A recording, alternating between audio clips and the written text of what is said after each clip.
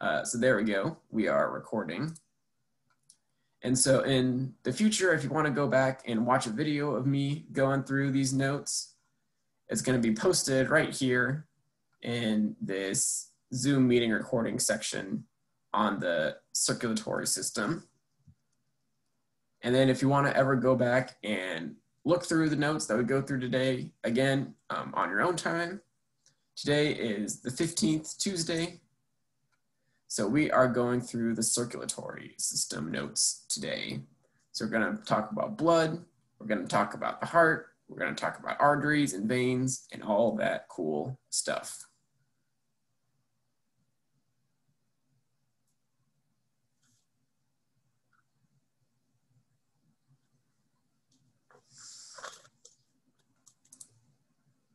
All righty, here we go. Circulatory system.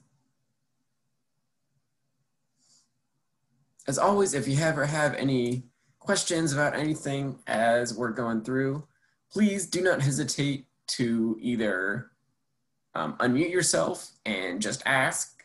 When we get to kind of a pause point, you're more than welcome to do that. Or if you put it in the chat, I'll be checking on the chat pretty regularly, and I'll try to get to your question as soon as I see it. So today, circulatory system, all about your heart moving your blood throughout your body. So the circulatory system is the different organs and tissues that are involved in transport.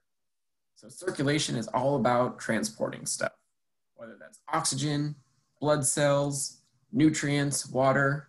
It's all going through your arteries and veins in your body. So we're bringing things to the cells in order to get them the supplies that they need, and we're taking the waste out of the cells so we can remove it from our body at some point in the future. Sometimes on some of these slides or on some stuff that you look up, it might also be referred to as the cardiovascular system. That's just the same thing as the circulatory system. So different name, but same idea. Basically your heart and all of the arteries and veins that run throughout your entire body. So there are three major things that we want circulatory systems to have in them. There's got to be something that's carrying all of those nutrients and oxygen. There's got to be a place for those things to go, and there's got to be something to pump all of that stuff through those vessels. So in a human circulatory system, we've got blood is our fluid for transport, right? So the blood that's in your body is what's moving the stuff around. It's carrying it from one place to another. We've got the blood vessels. So the blood vessels are kind of like the highway of your body. All of the major nutrients and hormones and water and oxygen, all of that travels through the blood vessels, just like cars and trucks travel on the roads and highways. Nutrients and minerals travel through our blood vessels. And finally, we need an engine for this whole thing to go, right? And in the case of humans and most other animals, that engine is a heart. So this little muscle right in the middle of your chest is responsible for moving all of the blood in your entire body throughout your entire circulatory system. So we've got a heart. The heart pumps the blood, and the blood travels through the blood vessels, right? So the blood doesn't just like spurt everywhere inside of our body, right? If you have that going on, it's called internal bleeding, and you've got some serious issues. Blood should only be traveling through these blood vessels. And I'll talk a lot more about those blood vessels a little bit later on tonight. So the blood is our carrying system. But what exactly is it carrying? So there are hormones, so things like adrenaline, testosterone, estrogen, that help to regulate the activity of our cells. They can make our cells very excited and active. They can make our cells more relaxed. They can activate the growth of different cells at different times, that sort of stuff. So that's one thing that's traveling in your blood. Oxygen, probably one of the most important things that travels in your blood. So the oxygen comes into your body in your lungs in a system we'll be talking about on Wednesday. But your arms and your legs aren't directly attached to your lungs. They're a little way away. So we need the blood to get that oxygen from your lungs to the rest of your body. There's also nutrients. So we've already talked about the digestive system, right?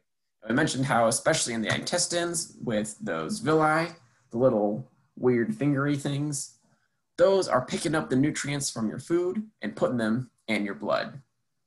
Once they're in your blood, then they need to get moved to all the other cells in your body.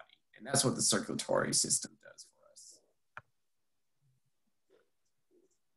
So there's a whole bunch of other stuff that it'll transport, things like white blood cells to help fight infection and stuff like that. But these are some of the major ones, the most common things we find in our bloodstream.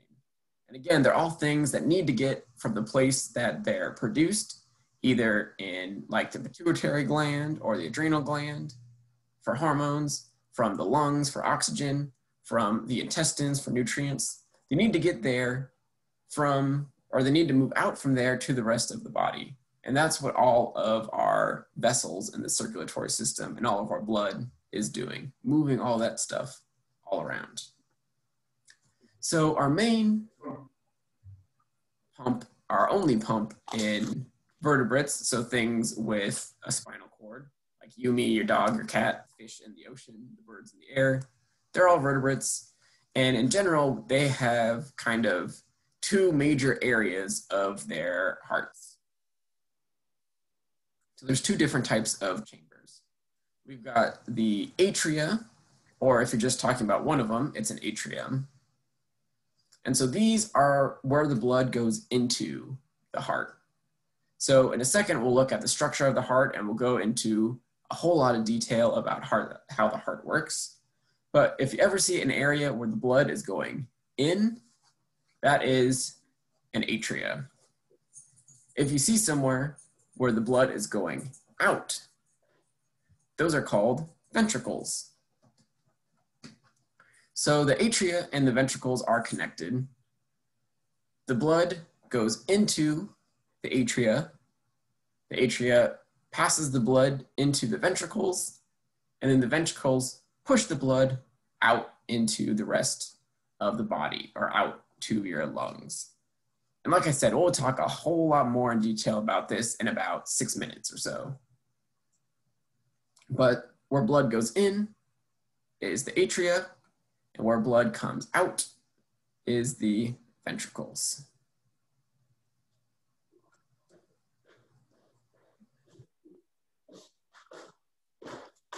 So some animals have different structures to their hearts. Some have 2 chambers, some have 3 chambers. In mammals like humans, so that's what we're going to focus on, we have what's called a 4-chambered heart. So one side of our heart contains all of the blood that's low in oxygen, and the other side of our heart contains all the blood that's high in oxygen. And if you ever see it on a drawing, like the ones that are on these slides, blood that's low in oxygen usually is highlighted in blue, and blood that is high in oxygen is usually highlighted in red. This doesn't necessarily mean that if your blood is blue, that means it's low in oxygen. It does get a little bit kind of darker bluish than the normal blood, bright red blood that you might see if you like cut yourself. But it's not like fully this blue or this red inside your body. We just color it that way to make it easier to tell what's low in oxygen and what's high in oxygen. And so mammals and most birds have a 4-chambered heart. So they have 2 chambers on the left-hand side with the low oxygen and 2 chambers on the right-hand side with the high oxygen.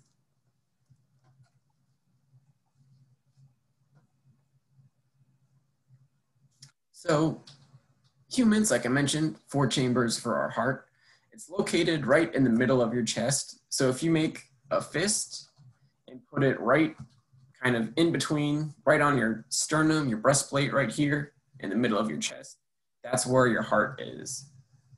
I know sometimes when you're like in elementary school, you think, or people will say like it's more towards one side or the other. In reality, it's very centrally located, right in between your lungs, which are kind of right here. So the heart is obviously hollow because blood is going to be going through it. And so in order to do that, in order to have those chambers, there's got to be some hollowness inside. And your heart is pretty much entirely muscle, right? It is pumping literally every single second of every single day. If it ever stops pumping, you're in real big trouble, even if it only stops pumping for a couple seconds. That's very, very, very bad. So in order for all that pumping to happen, that's a lot of activity that your heart is doing. And so your heart is pretty much entirely made out of muscle tissue. And that's what allows it to have that contract and relax that it needs in order to pump all of your blood.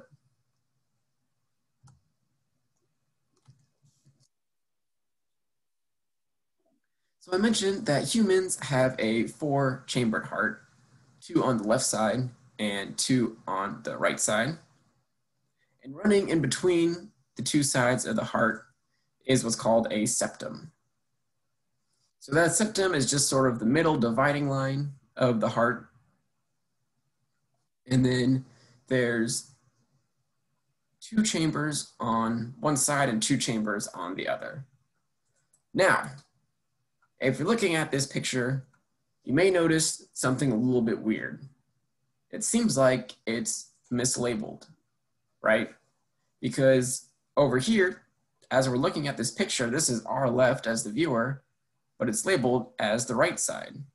Same thing with the other side. It's labeled as the left side, but it seems like it's on the right side of the picture. That's because when we are talking about the heart, we are talking about the person's side of the body that the heart is inside. So if you imagine that there was a person around this heart, right? Here, let me see if this will sort of work for you guys. I apologize in advance for what you're about to see. My drawing skills are pretty awful. But like if we have like somebody, and this is their arm, and then this goes down to the body, and then we have right here, and this is their other arm, and then they have a weird shoulder issue, but we're not going to focus on that right now. And then up here is their head, right? And they're happy to see you because they're good buddies with you, even though they look like a monstrosity. If you're looking at this person, over here, if you ask this guy to raise his right hand, he'd raise this side, right? This is this guy's right side. Over here, this would be his left side. If you ask this guy to raise his left hand, he'd raise this hideously deformed appendage over here. So that's why on the heart, we have this side over here labeled as the right side, and this side over here labeled as the left side. Because we're thinking about it, we're pretending like we're looking at a heart that is inside of a human being. And in this human being, over here is their right, and over here is their left. So this is going to be true of pretty much every heart picture that we look at in this class. So the right side of the heart is always going to be the side that's over here on your left as the viewer, and the left side of the heart is always going to be the part that's over here that seems like it's on your right as the viewer. Hopefully it'll become more clear as we look at more pictures of the heart. So I wanted to get that out right now before everybody becomes all confused about why I'm talking about the heart that's clearly on the wrong side. All right, boop, boop. So right side over here in blue, left side over here in red. And again, like I said, 4 chambers heart. So here's a chamber up here, here's a chamber up here, Here's one up here, and here's one down here. So if you remember when we were talking about earlier, the atria, these guys are up here, are where the blood goes into the heart. And then the ventricles, these guys down here, are where the blood comes out of the heart. So we have this septum dividing the heart in half, kind of going through the middle. Right side over here, left side over here, atrium up on the top, ventricles down on the bottom.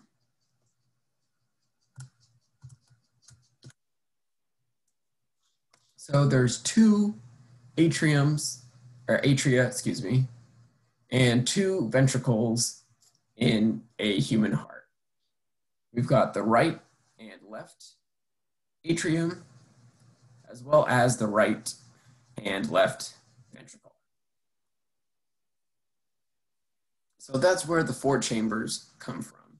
We have two different chambers that are on the right side and two different chambers on the left side, giving us four in total.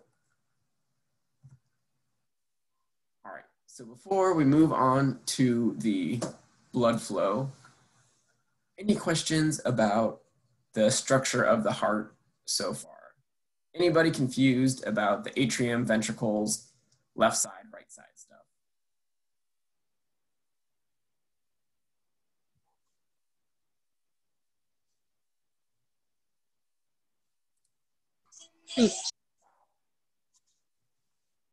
No.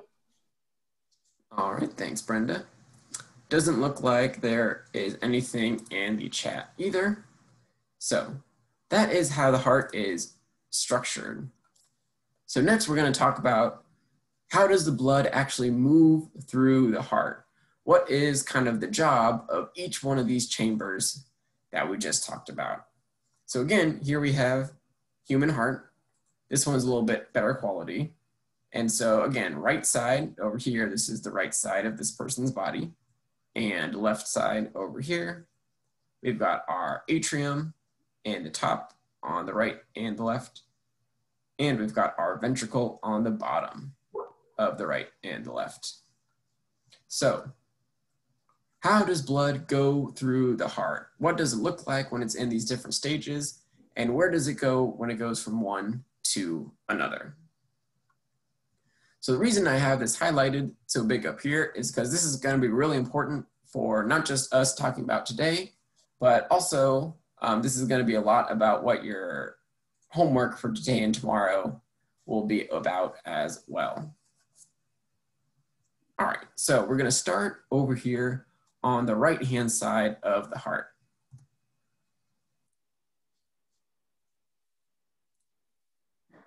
So first, we have low oxygen blood from the body enters the right atrium up here. Because again, as the blood comes back into the heart, it's given away all the oxygen and nutrients in the blood, so it doesn't really have much more oxygen and nutrients left. And so the reason why it's coming back to the heart is so that it can get pumped out to the lungs and pick up some more of that sweet, sweet oxygen. So we have the low oxygen blood coming in to the right atrium. Again, the right side of the heart is our low oxygen side. Comes in to the right atrium through the superior vena cava up top, and it's not labeled on here, but there's the inferior one on the bottom. And so those guys are what's collecting all the blood from the body and pouring it into our right atrium. That blood then gets pumped when the heart pumps down into the right ventricle below.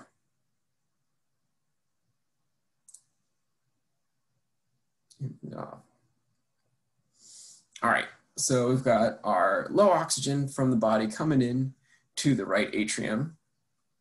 It then gets pumped down into the right ventricle. Then, when the heart pumps again, the right ventricle will push that blood out of the heart and out to the lungs. So it's going to go up through this blood vessel right here, which we'll talk about in more detail in a second. and go to the lungs, because we want this to get oxygenated, right? We want all this low oxygen blood to get turned into high oxygen blood, and it'll only do that if it goes to the lungs. So the low oxygen blood comes in to the right atrium, gets pushed down to the right ventricle, and then gets pumped out towards the lungs. Once it goes out to the lungs and it picks up all that sweet, good oxygen, it then is going to get carried back into the heart, into the left atrium. So remember, the left side of the heart is our high oxygen side. So now that we've been to the lungs and gotten lots of oxygen, we're going to come back into the heart and enter the left atrium right here. So our blood goes to our body. It gives away all its oxygen. It comes back, enters the right atrium of the heart, goes down to the right ventricle of the heart, gets pumped out to go to the lungs, and then goes around the lungs, picks up some oxygen, and then enters back in the heart on the left side through the left atrium.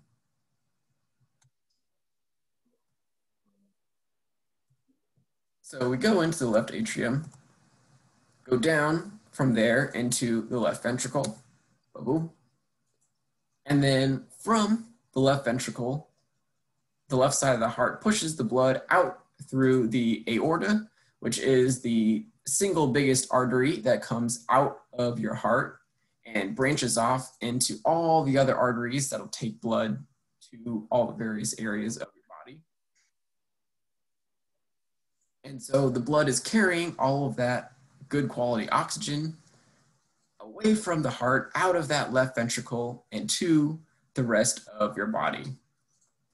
So all of that high oxygen blood comes back to the heart, goes in to the left atrium over here, gets pumped down into the left ventricle on the bottom, and then that gets pumped out through the aorta and is being pumped around your entire body. Right?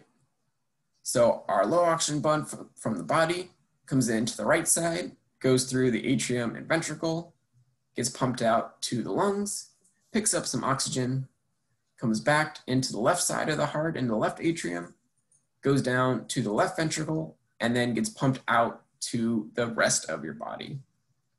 So one thing to note here, the right side of your heart, this guy only sends blood to your lungs, right? That's all he's got to do, send blood to your lungs and back. The left side of the heart is doing a lot more heavy lifting because he's pumping blood around your entire body. So until that blood goes all the way out and around through your body and then comes back around into the right side of your heart, that's what your left side of your heart is doing. So right side goes to the lungs, left side goes to the rest of the body.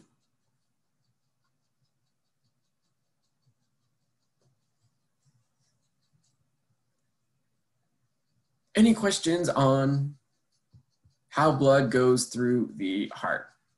Like I mentioned, this is going to be kind of a major part of your homework for the work today and tomorrow. So I want to make sure that everybody feels pretty comfortable with this before we move on. All right, any heart or blood related questions so far?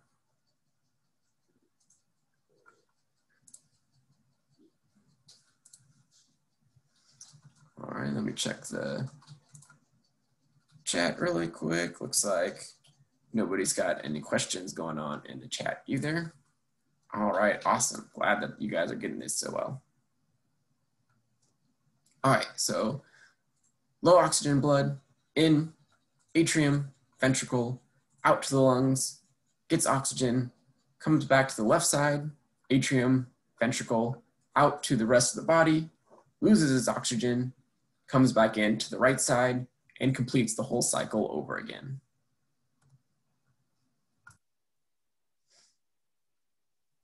So I've been talking about how the heart pumps and sends the blood from one area to another, but it's not one single big pump every time. right? It's actually what's called a dual pump operation, where we have a smaller pump and then a larger one.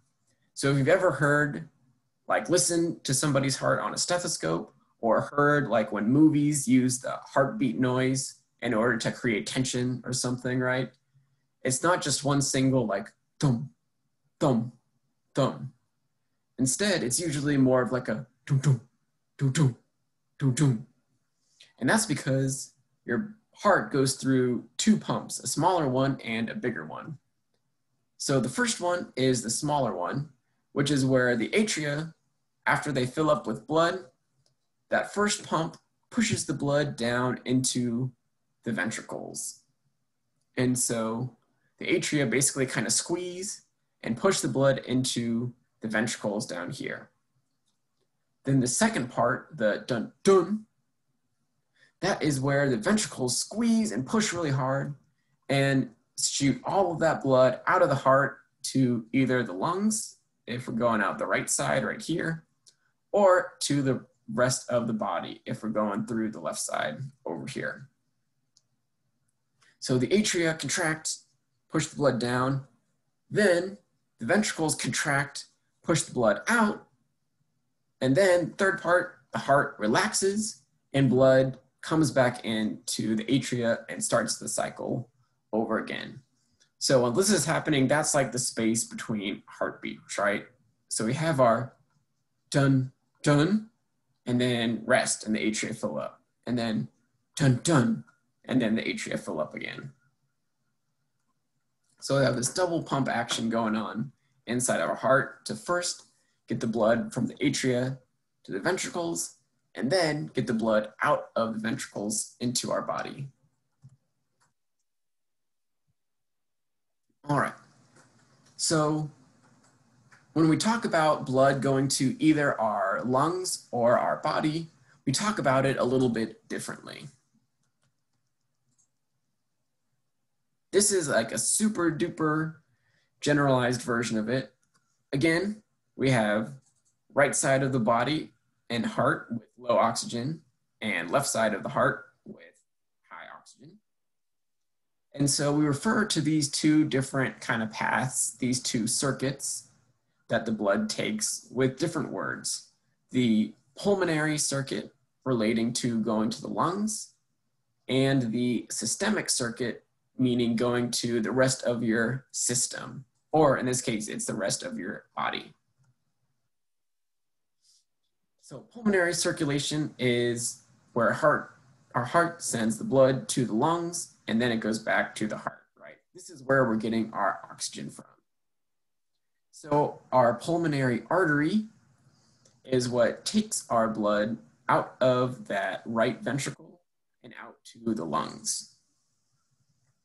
So we'll talk about arteries and veins more in a little bit, but just as a brief overview, arteries are what take blood away from your heart. So your arteries are taking your blood. Those are what leave from the ventricles over here, right? That's carrying your blood away from your heart. If it's your pulmonary artery, it's taking it to your lungs. If it's your aorta, it's taking it to the rest of your body. Veins are vessels that take blood back into the heart. So it's going from your lungs or your body back in the direction of your heart. So in the case of our pulmonary circuit, we have the pulmonary arteries that go from heart to lungs. And then our pulmonary veins are what go from our lungs to our heart.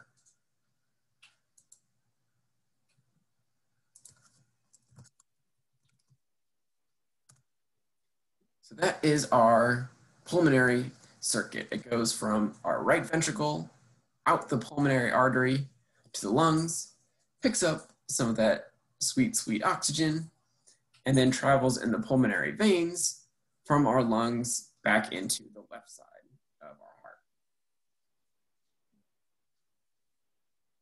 The left side of our heart then pumps our blood all the way through our body in what's called the systemic circuit.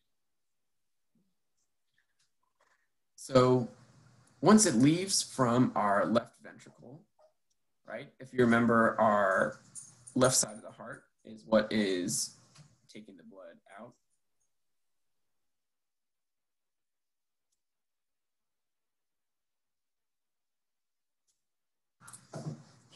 Excuse me about that.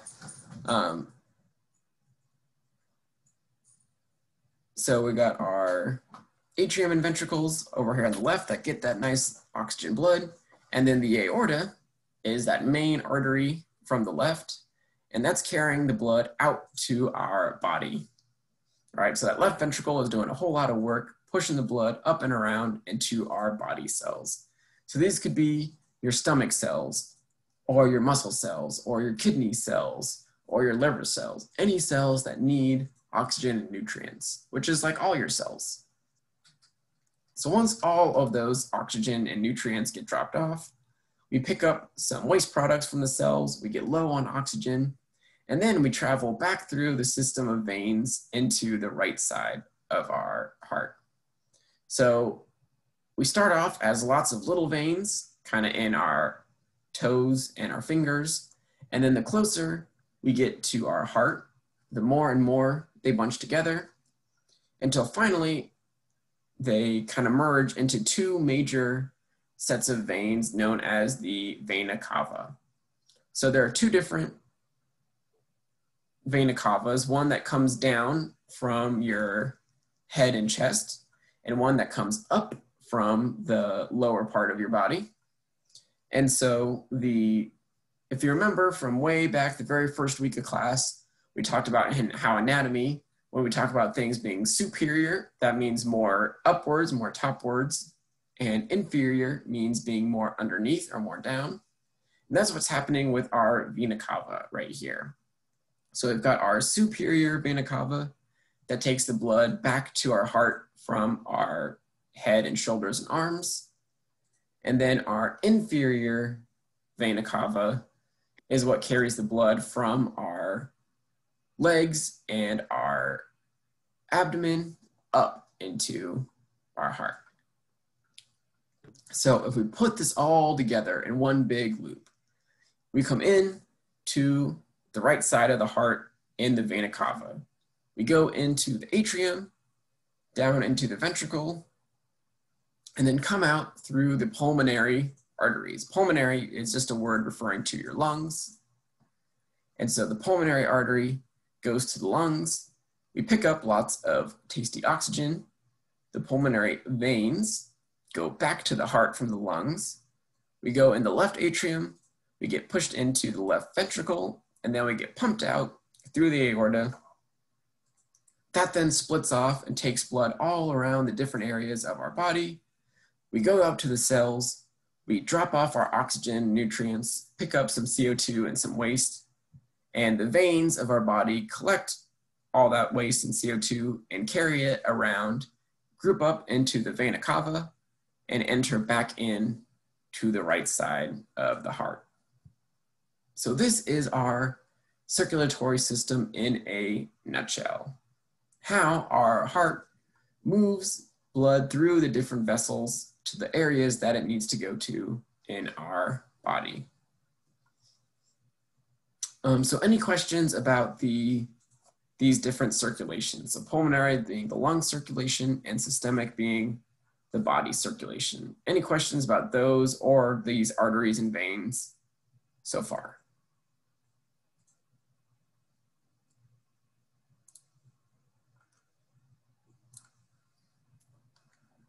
Okie dokie then, moving on.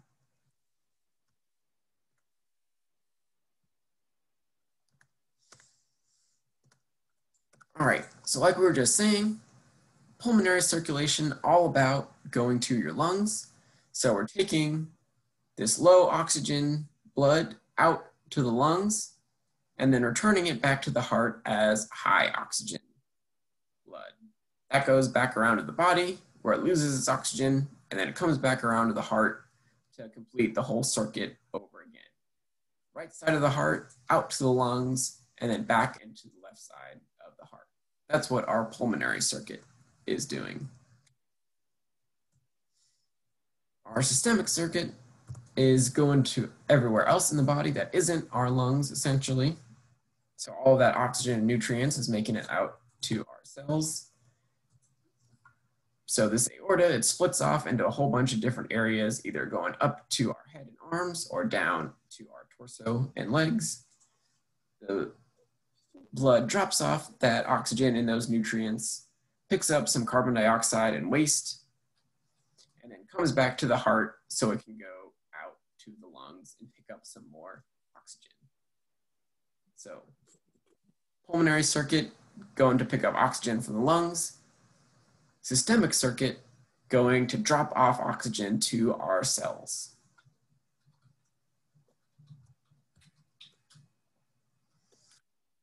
All right, so moving from the heart and the major vessels around the heart to talking about some of those vessels in a little bit more detail, we can kind of group them into three major classes, two of which we've already talked about some, and one that we'll go over in just a second.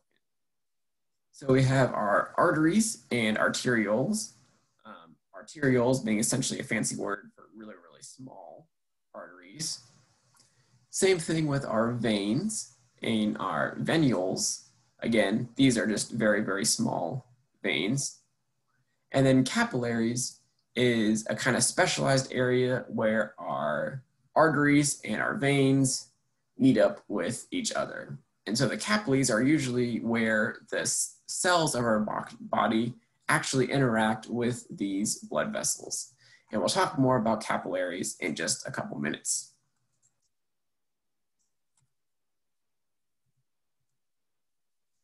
So if we were to take all of your blood vessels in your body and lay them out in a single line end to end, there would be over 80,000 miles of blood vessels carrying blood around your body. Obviously, most of these are super duper tiny, microscopically small, but there are still tons and tons of vessels throughout your body. So we've already talked about them a little bit, but again, just to reiterate, arteries are blood vessels that carry blood away from the heart.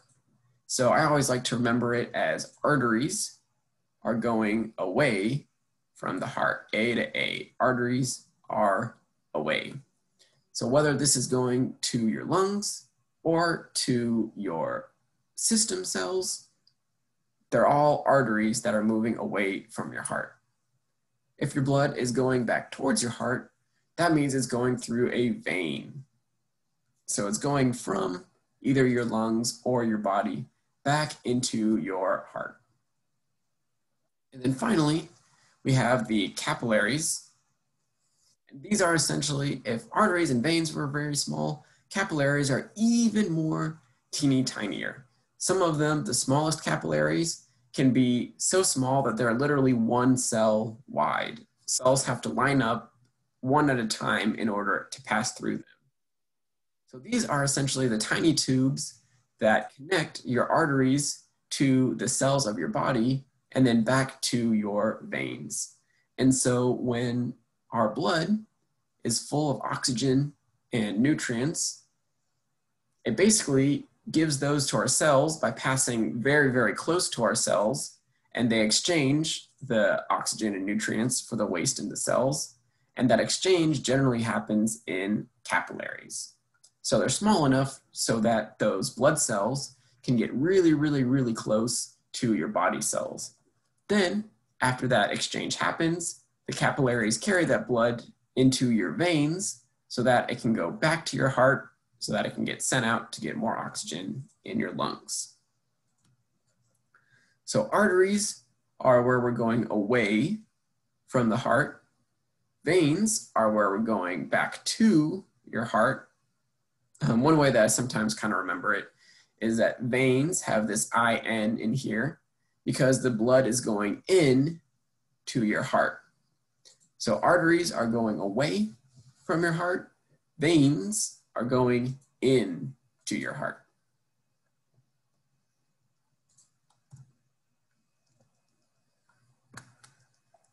So this is kind of what it looks like if we were to look at an area where veins and arteries are meeting up through those capillaries.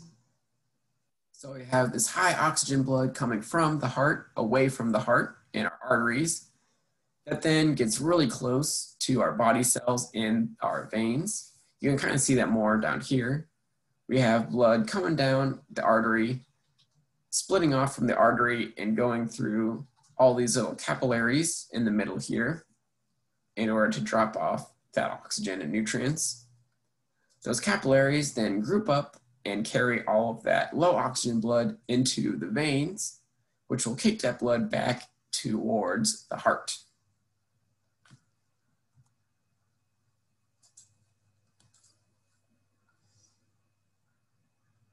All right, so a little bit more about arteries and veins.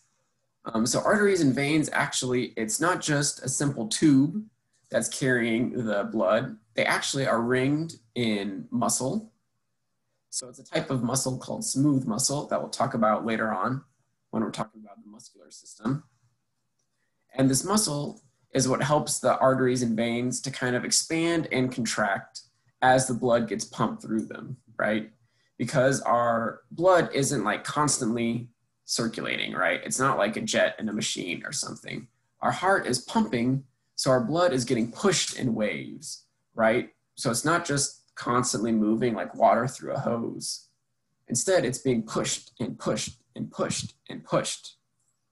And so the muscles in our arteries and veins help them to kind of relax when they're being pushed so that they don't get overstretched. And then it helps them to kind of reform after the push so that they're still maintaining the shape that they're supposed to be. So arteries have a lot of muscle because they're coming pretty close out of the left side of the heart, so they're getting a lot of push going in on them. And again, arteries are away from the heart. Then when our arteries and veins are meeting up, we have these capillaries, which are generally super thin and tiny. And because they're only one cell thick, the cells have to line up kind of one at a time in order to go through them. So like here's a super crazy enhanced image of red blood cells passing through these tiny, tiny capillaries one by one. So normally you can fit thousands of blood cells through like an artery or a vein at a time, right? It's just like a constant, like a hose rush of cells. But once you get to these capillaries, they've got to slow down and can only go one by one through this area. This makes it a lot easier for the blood cells to give oxygen and nutrients to the body cells, and reversely, for the body cells to give wastes and carbon dioxide to the blood cells.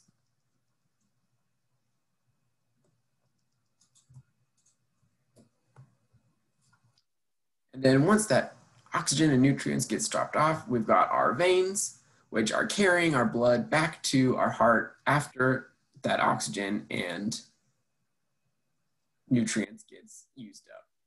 So they have a little bit thinner walls and arteries. The pressure in the veins isn't quite as intense as it is in the arteries, because they're kind of the second half of the journey. So they're just carrying everything back up and more towards the center of your body in order so that it can get back into your heart and go out to your lungs and get that oxygen once again.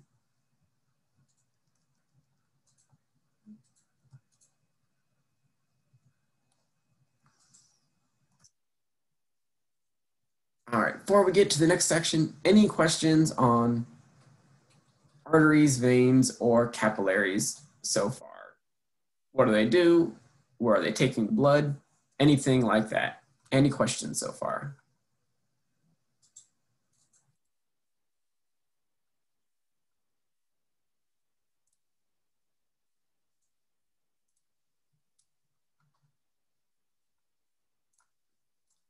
All right, doesn't sound like it. So next up is, I mentioned a little bit ago that there's a lot of force that is being put on your blood vessels as the blood is going through them, as your heart is pumping. And You may not realize it, but doctors are actually measuring this force all the time when you go in for a checkup or if you have to go into the hospital or something, because most people know this force as its more medical term, which would be your blood pressure. So as your blood is being constantly pumped through your body, it's putting some pressure against those walls, right? If you have a hose with no water in it, then it's kind of flat and floppy, right? But if you crank open the spigot, then the hose gets filled up and you can feel the pressure on the inside of the hose, right? Similar thing is going on with your blood pressure. Your blood is a liquid that's moving through those veins and arteries. And so as it moves and as it gets pumped and pushed through there, it exerts some pressure on those artery walls and vein walls, which is why those guys have a little bit of muscle inside of them to help contain some of that pressure. So whenever you hear a doctor or a nurse read your blood pressure, they might say like, oh, look at that, 127/82 or 110/76. It's always like big number over small number. So the big number refers to what's called your systolic pressure, and the small number refers to the diastolic pressure. So systolic pressure is when your heart is contracting, so at its maximum like pump or push, right? Your ventricles are being squeezed and your blood is being pushed. That's the kind of high range of the pressure of the blood inside of your arteries and veins.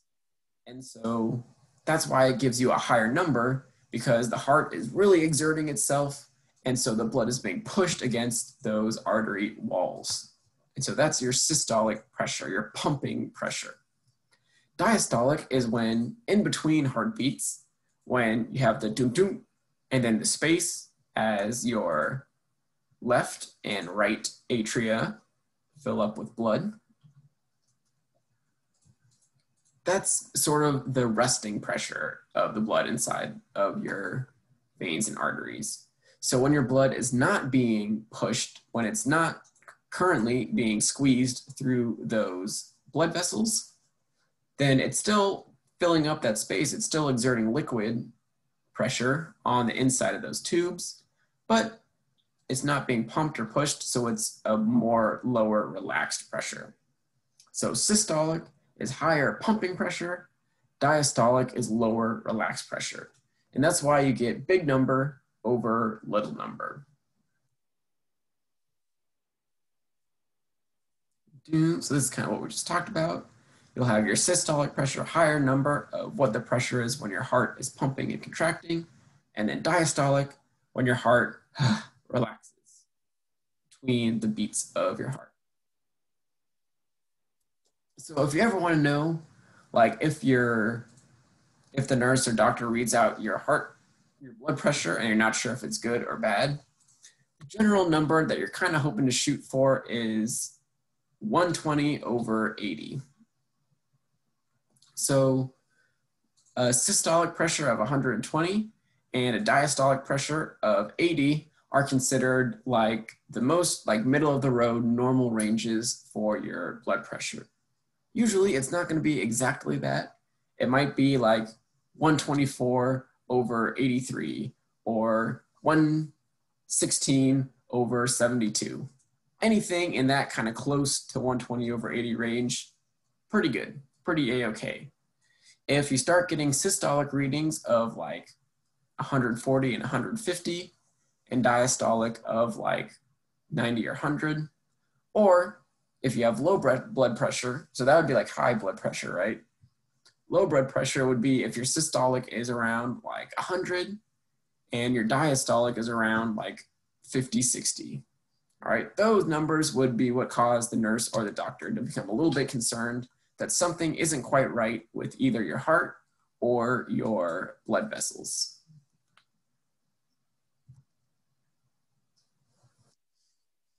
All right, so we've spent a lot of time so far talking about the heart, which is that muscle that pumps the blood, and the vessels, those tubes that the blood goes through, but we haven't talked a whole lot about the blood itself.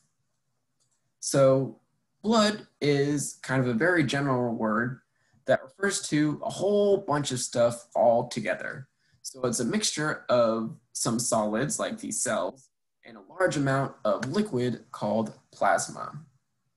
So the liquid part of your blood is the blood plasma. That's kind of what's carrying all of the blood cells with their oxygen and nutrients and stuff for your body.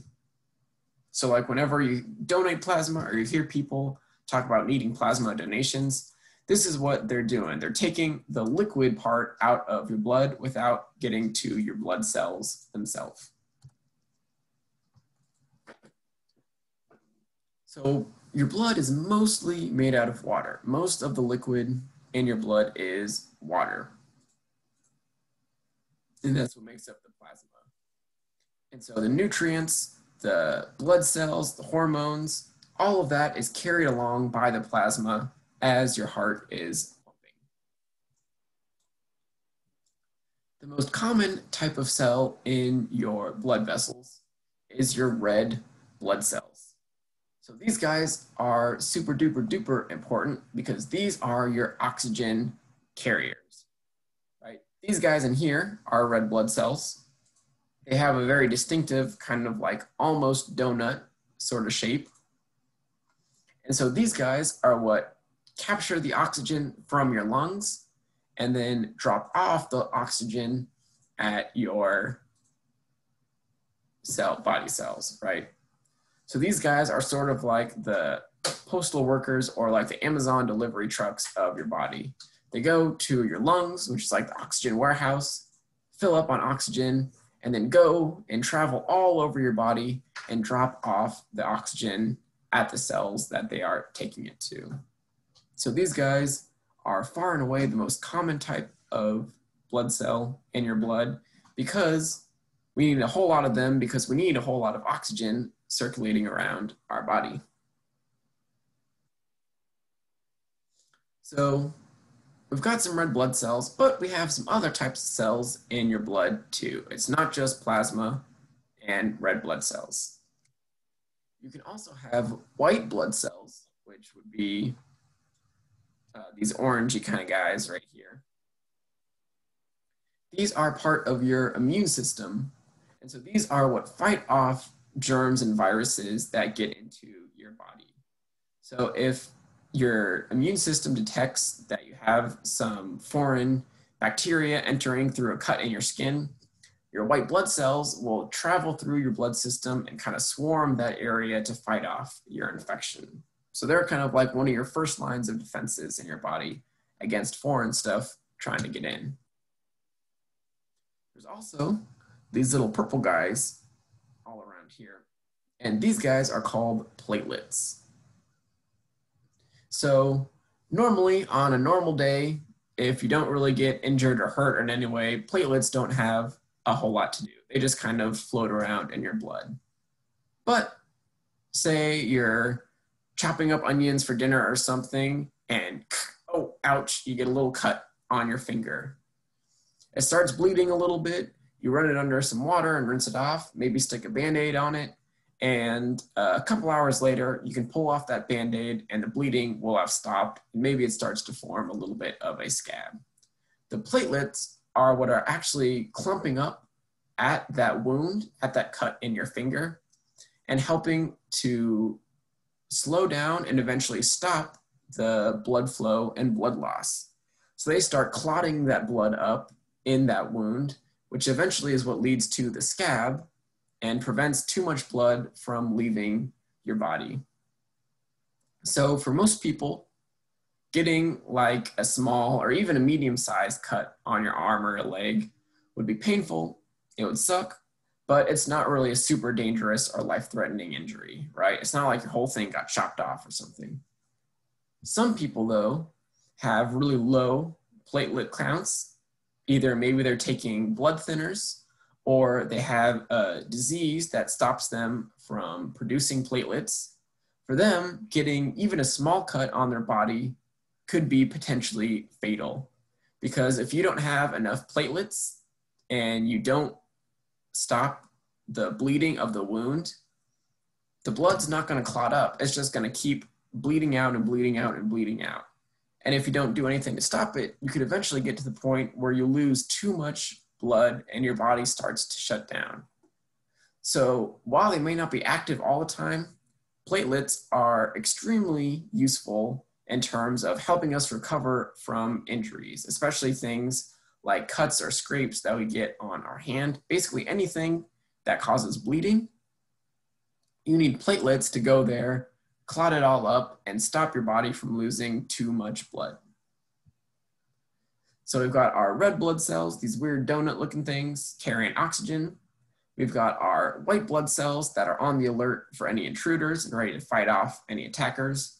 And we've got our platelets that are ready to all swarm over a wound should you get cut or scraped on your skin.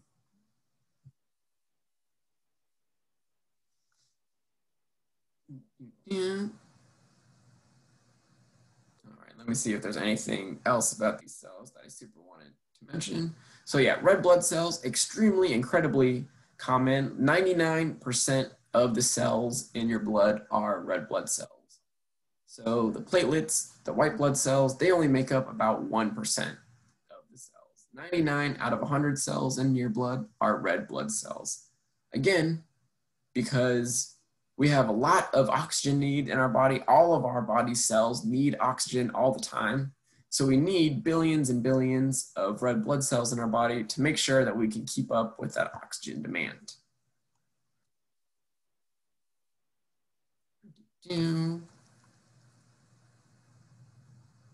So yeah, white blood cells are defenders. They can recognize cells that are not supposed to be in your body.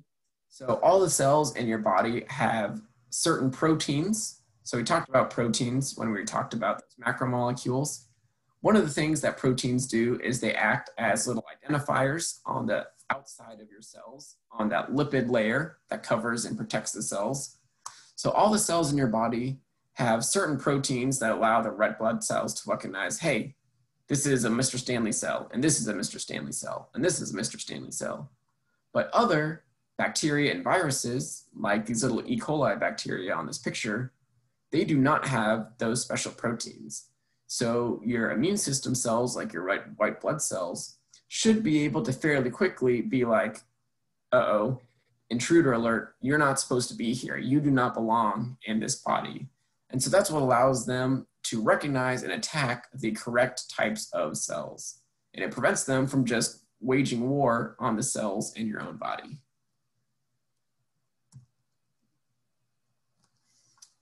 And then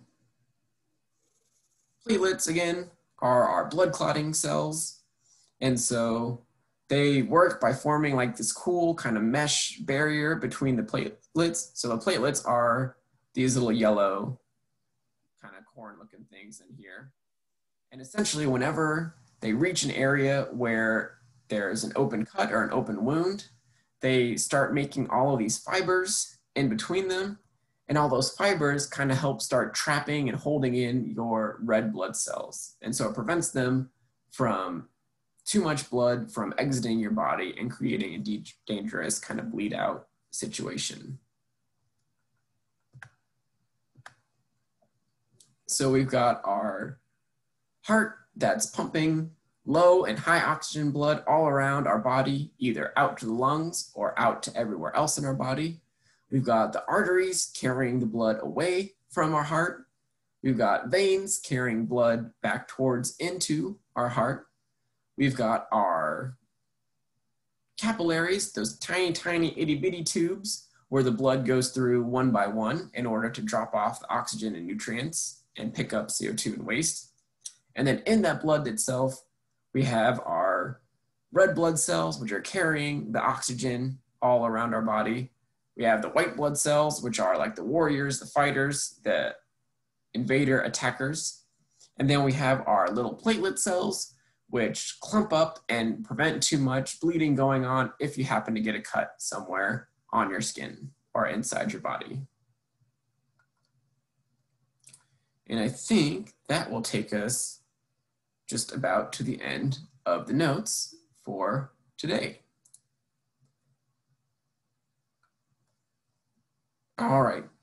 Any kind of final wrap-up questions about any of the different parts of our circulatory system? The heart, the vessels, the blood, anything like that. Anything that you want me to go back through or give a little bit more detail on.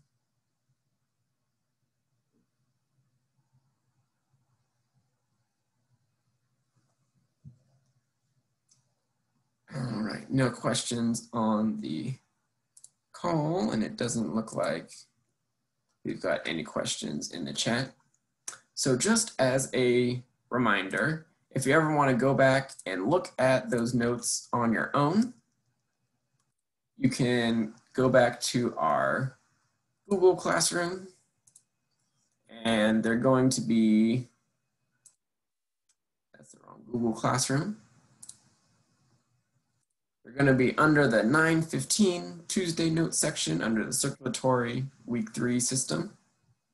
So right here, these are our notes from today. And so the homework for today and tomorrow should be hopefully pretty straightforward. It's basically just a bunch of labeling some of the different parts of the circulatory system that we talked about today. So the assignment for today, which again, since you're on the Zoom call right now, you already got your attendance credit for today. So if you want to hold off and do this assignment sometime later on in the week, you are more than welcome to. But the one that got posted today has this big diagram of a heart right here, which if you remember, we have the right side of the heart over here and the left side of the heart over here, because we're looking at it as if we're pretending like it's inside of someone's body.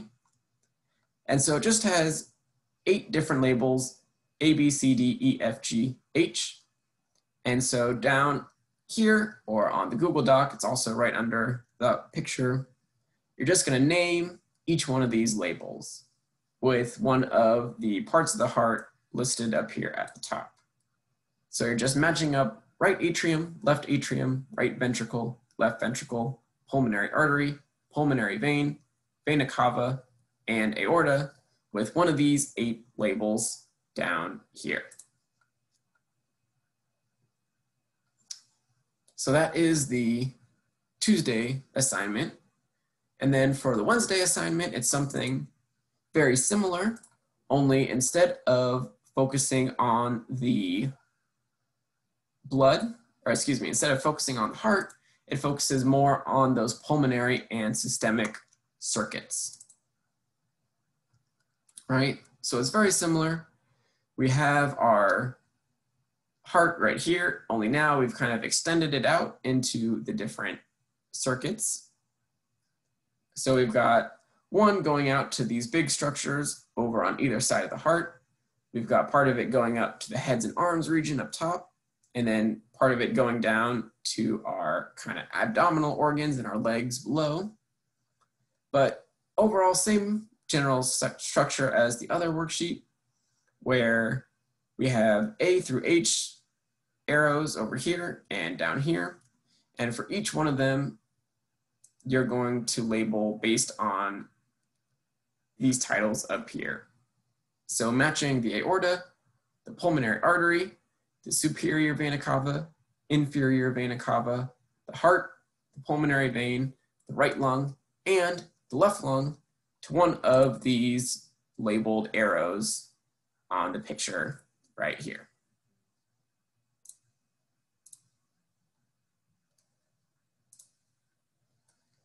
All right, so again, since you came to this Zoom meeting today, you don't have to do the Tuesday assignment until later on if you don't want, but please make sure to do an assignment sometime tomorrow so that you're able to get your Wednesday attendance credit before we meet again on Thursday night. Any final questions about the circulatory system or about the homework that we have coming up in the next couple days?